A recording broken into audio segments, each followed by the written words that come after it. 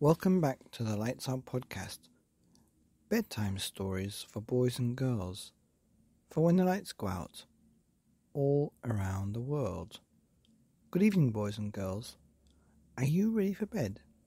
Are you all snuggled up and ready for another Lights Out bedtime story? Well, you're in for a treat tonight, because tonight's story is called Here We Are. Notes for Living on Planet Earth by my all-time favorite author, Oliver Jeffers.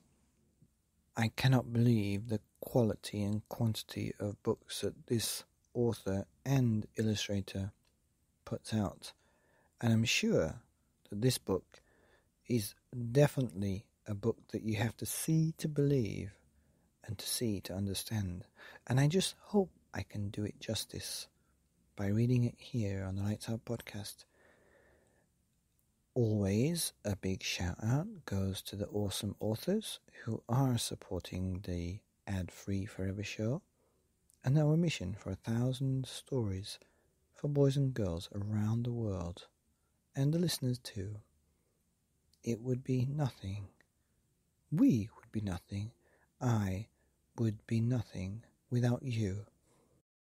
Well, actually, I would still be me, but I would be telling a story to just 3 little angels of mine, rather than 3,000 of you every night around the world. 10,000 a week, 400,000 in the last year have listened to these stories from my voice, which is kind of cool, but most important is the story, right? And tonight's story, Here We Are, Notes from Living on Planet Earth. Are you ready? Have you got your eyes closed? Are you listening? Once upon a time. Well, hello. Welcome to this planet. We call it Earth. It is the big globe floating in space on which we live. We're glad you found us, as space is very big. There is much to see and do here on Earth. So let's get started with a quick tour.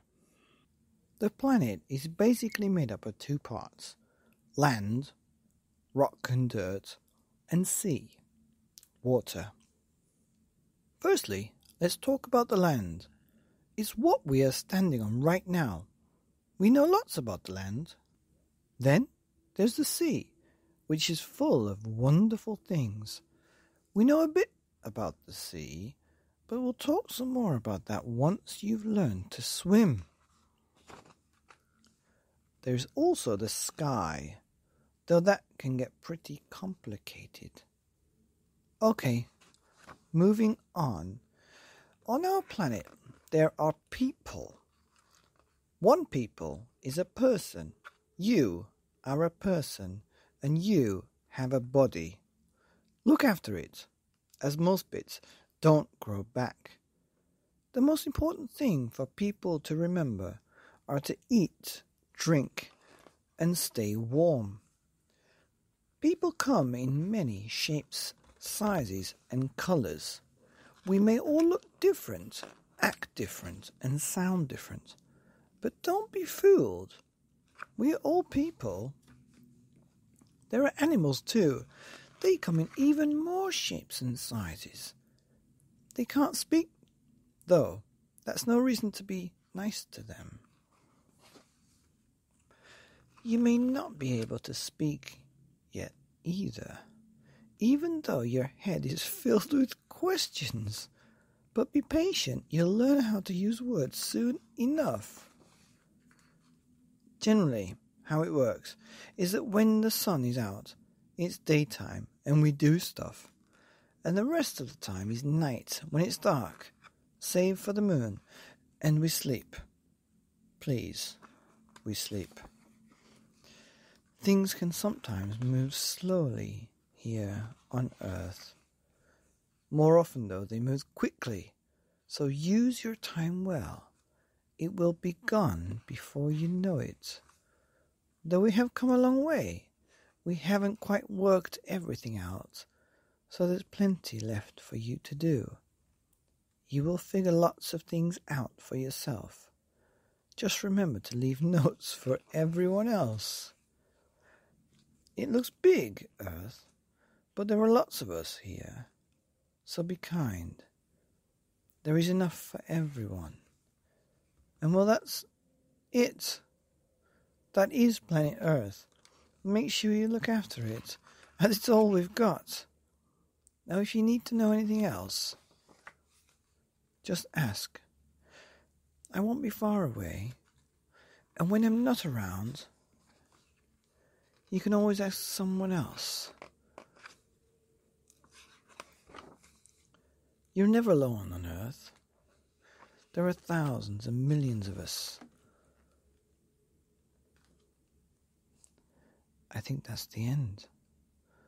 But here's some quotes on the back page which I'd like to read.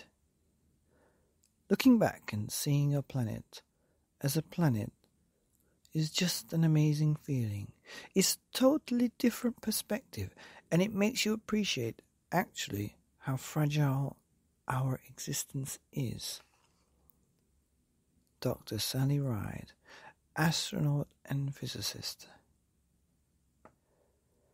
There are only 3 words you need to live by, son. Respect, consideration, and tolerance.